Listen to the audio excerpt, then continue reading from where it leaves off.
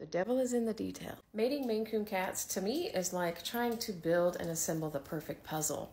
I don't just grab two random Maine Coons and put them together and just to produce kittens.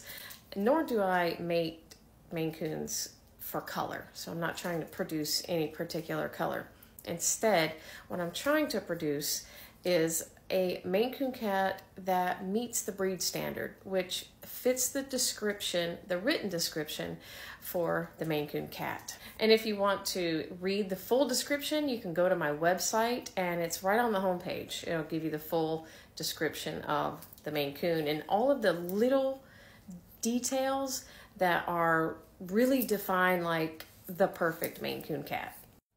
So as time goes on and I am more into my journey as a Maine Coon breeder, I'm learning what works and what doesn't, and what happens when I mate particular cats together and what the results are and how temperaments get passed down and certain characteristics and everything. It's just a whole nother world that goes on behind the scenes when you're a breeder.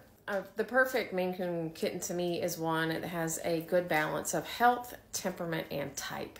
And type is actually their physical characteristics or what they look like.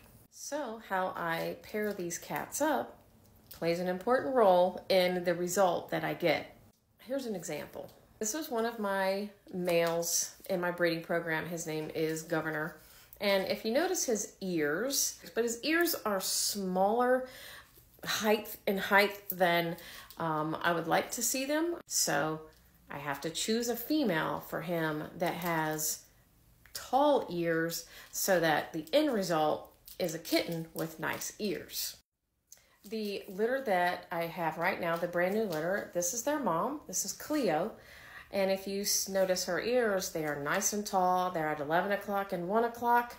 They're just great. Her ear tufts go outside the edges of her ear, which is another detail that is part of the description. So when I put Governor with her, the kittens have nice ears. Let me show you one. This is Sex Metal Barbie. This is a kitten that was produced between Governor and Cleo. And you can see her ears are a little bit taller than Governor, and they're a nice size and a nice positioning on her head. I'm also a Maine Coon profile police. Like, I have OCD about it. I probably could say that I breed for the profile more than anything else. A correct profile really does give the Maine Coon the look that they should have. And it's really one of the main reasons I love Governor so much, because of his profile. So what is really awesome is this gentle concave curve between his forehead and his nose. He also does not have any humps or bumps on his nose. That is very common that I see a lot of Maine Coons have, is a hump or a bump on their nose, and I can't stand that. It's just, that should not be used. And also, it should be a straight line from the tip of his nose down to the bottom of his chin, which he has. That gives him a nice boxy muzzle and a nice complete profile. And where his chin curves in right here, there's no recession. So I don't see any of the cut off chins or the very thin chins, like some Maine Coons will have very thin chins or not a deep chin at all.